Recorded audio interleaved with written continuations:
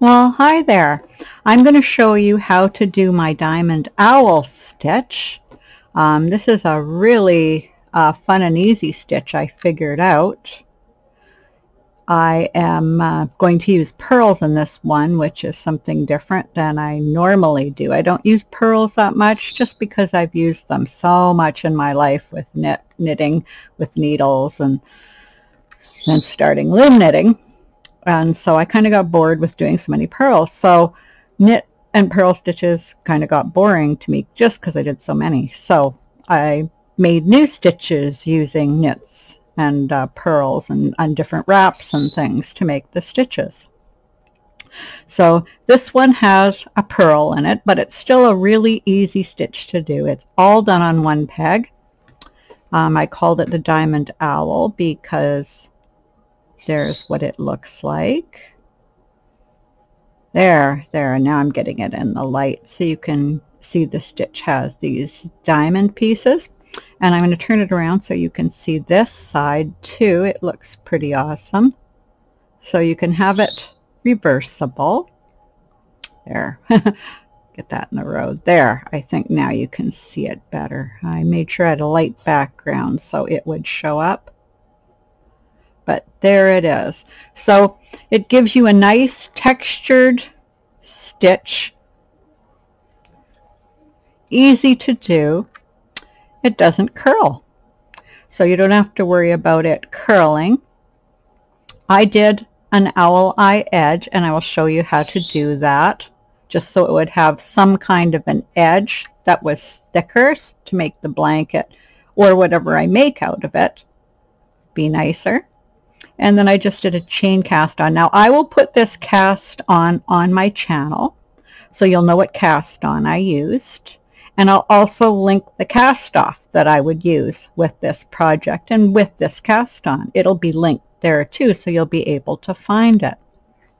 And all I did was a couple rows of owl eye to make a more thicker substantial border. And then I just did the stitch all in here. So this is all just the one peg stitch, and this is the effect you get. Now you can use it as is, like I'm doing it, to do a project, or you can do it in the middle of other stitches where you want to have a different texture and a different pattern. Okay, so I'll just put you on pause, get my loom hook, and we'll get started. Oh, I guess I should tell you what I'm using. So this is a 30 or 41 peg loom, and it's from Michael's set. It's the molded one piece circle loom set. This is the biggest one in the set. It's 3/4 inch gauge, and I'm using a bulky yarn, and I'm so sorry I can't tell you the name of the yarn because I had it rolled in a ball for a long time. The shop rolled it up for me and I lost the tag. But it was a cotton yarn, and it had a percentage of silk in it. I can feel the silk in it. It's very, very soft. So it's just a bulky yarn. You don't have to use cotton silk yarn. It works with acrylic, wool yarn, whatever you want to do, and you will get an easy stitch pattern that doesn't curl. So I'll just put you on pause now, and I'll get my loom hook, and I'll show you how to do the stitch. Okay, so here I am. Now, I do the stitch quite loose. If you do it loose, you get the bigger holes in the pattern, but the stitch can be done tighter too. I like it looser. It's easier on my arm, keeps me from getting carpal tunnel. I'll just show you what my yarn looks like in a bigger close-up. It's a really, really pretty yarn.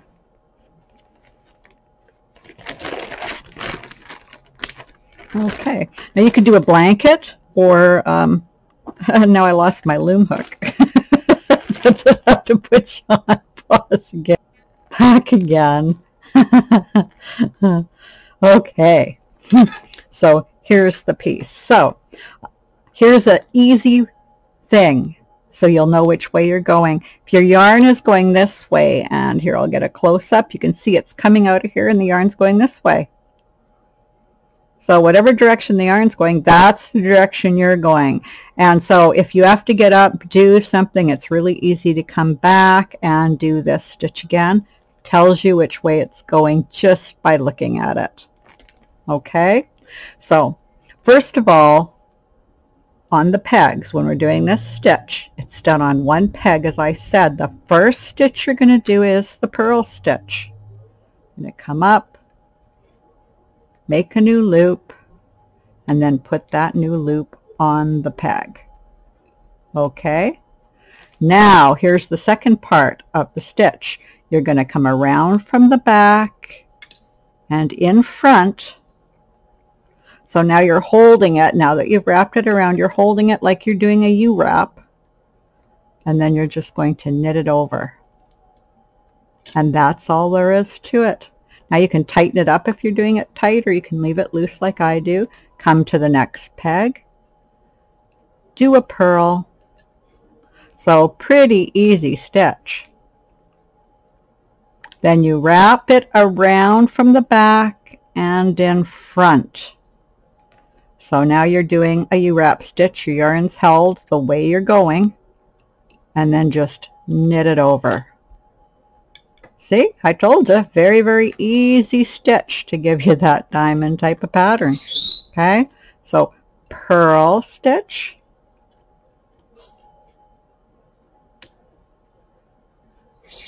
come back around and just knit over. And now we're on the last two pegs. Now I've marked the last two pegs here and the last two pegs here. And I think I've done around 16 stitches, but it doesn't matter how many stitches you do. It depends on the project you want to make. You can make it as big as you want. Okay? It's just if you want to do the same edge I'm doing, and you don't have to, the stitch doesn't curl. You can do any edge you want, but I liked it with this owl eye edge. So do the owl eye edge. Now if you've been doing this stitch loose, you're going to want to do the edge stitch loose. Been doing it tight, you can do the edge stitch tighter, but not too tight. You don't want your edges to be a lot tighter than your project.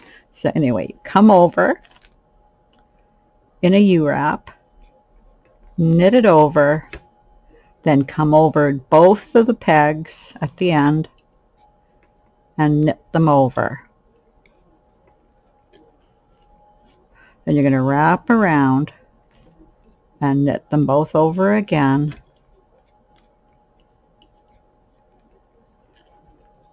And cotton doesn't stretch at all, so it's a harder material to work with. Oh, and then after I did the two, I'm going to do just this one again. And that's my owl edge border. Okay, and then we go right back into the stitch. So we purl it, put it on the peg. We're going this way. Your yarn's going this way. We wrap around from the back and in front, holding it in a U-wrap again, and then just knitting it over. And there we go. So purl it, come back around and in front, and knit it over. And see, now that you're going this way, your yarn is going this way. So it tells you which way you're going. And if you're doing the same kind of edge I am and you've marked both pegs, you know what you're doing here too by the way the yarn is going. So it's pretty easy. You can put it down, pick it up. Nice one to take with you because it's so easy to remember what you are doing.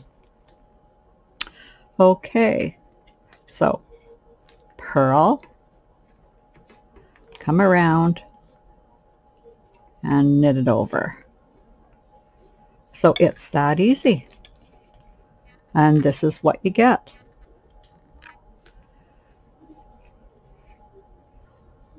All done on one peg. So very, very easy.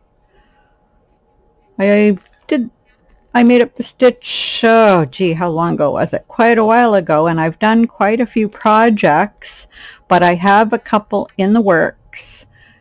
And my life is so busy now being a caregiver that I don't know when I'll get to them all, but I can certainly get on there, show you the pattern, give you tips to do it, and whatever. So I'll get a couple of the other patterns using this stitch up really shortly. And as I said, if you want to do a project in it, I've put a link for the cast on and the bind off. So you'll be able to do it. And I've showed you the edge I'm doing. So I've showed you already how you can do a project with this by just doing a stitch video. But this is just a stitch video, but I've given you tips. You should be able to make a piece easily. And I will have some project videos coming. I just don't know when. My life is very busy right now. But we're going to purl, wrap around, and knit over.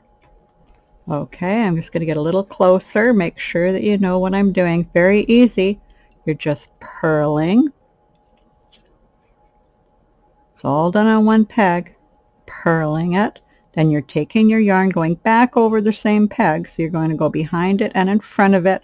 Hold it like you're holding a U-wrap and just knit it over. Okay? So purl.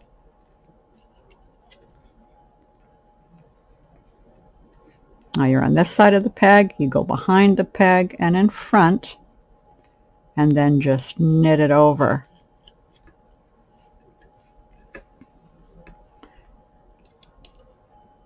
Oops, I almost knit it. Well, there we go. Purl it. Go behind, in front, hold it like you're doing a U-wrap, knit over. And you can get fast, you can just whip along with the stitch. Like I said, it mixes really nice with other stitches. So if you're doing it faster, you're just purling, coming around, and knitting it over, just like that. And you'll likely be using an easier yarn than this one. It has zero stretch. It's just cotton, but cotton and silk. It sure feels nice. Okay, purl, wrap around, knit over. Now we've come to the end pegs again. So when I'm doing an owl eye edge, I go over the first peg in the set, knit it over, come back over behind it and in front, knit them both. Now keeping this peg really loose because it only gets 2 stitches on it compared to the 4 on here. You want to keep this one loose. Go back over the 2, I'll pull it and over this one, and then you just do one more knit on this one. And then you're ready to do your next row. And you're going to do the same thing. You just purl. Again, if you look at where your yarn is, if you had to quit, your yarn's coming out of this way, so you know you're on this peg last and that you're going this way. So you just purl. And then come from behind and in front and knit it off. Over to the next peg.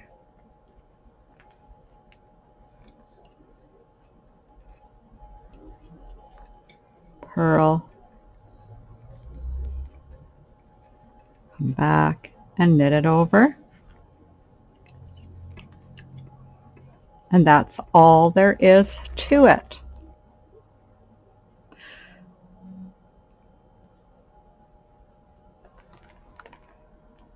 So at this point, I think that's pretty much all I can show you. You should be able to do the stitch. You should be able to do a project from beginning to end because I've given you links to the cast on and cast off. I've showed you how to do an edge. You could have a blanket, poncho, scarf, cowl, you name it. The stitch doesn't work in the round very well because you're just going one direction, so you can't really get the diamond look. It gives you a completely different kind of pattern that doesn't look like the diamond owl, but it can be done. It is a textured stitch. It will give you an interesting look. I may do a video on it at some point, but it will not match this, just so that you know that before you try to do that. I hope you really enjoyed this stitch. I have a lot of fun doing it. I love the one peg stitches. So easy to do, easy to take along, hard to get mixed up. One last look, and you can see there we go. We've got it. So that's the diamond owl stitch. So bye for now.